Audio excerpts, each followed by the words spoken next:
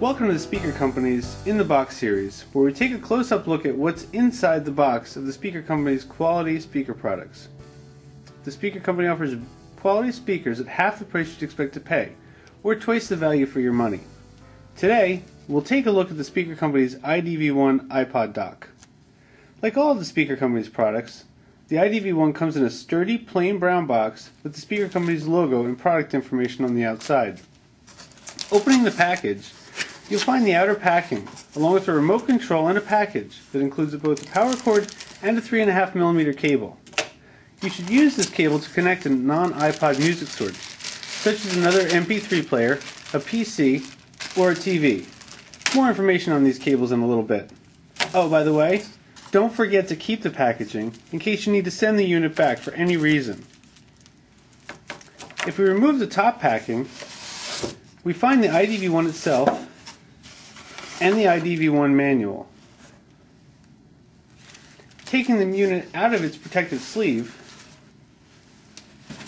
the first thing we notice is how compact it is, and the simple lines that are complemented by the beautiful high gloss finish.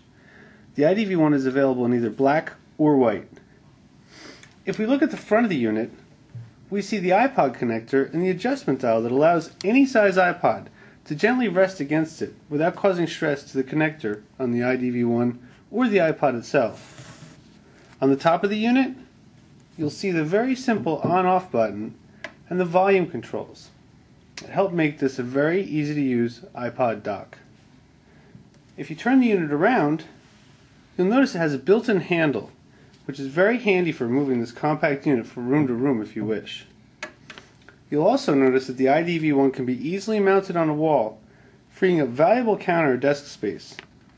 This design greatly increases the placement flexibility. Looking further on the back, you'll see a bass port. This is what helps deliver the iDV1's big sound from such a compact unit. Notice that it points down at an angle, allowing it to still deliver beautiful bass, even if the unit's mounted on a wall.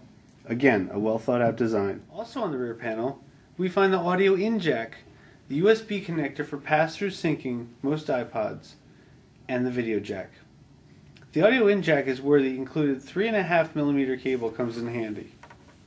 This will allow you to hook up almost any audio source to playback through your iDV1. This would include another MP3 player, a TV with an audio out, or even your PC that can benefit from this beautiful full sound produced by the iDV1.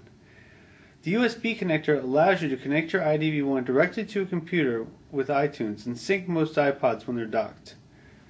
Finally, we have the video port.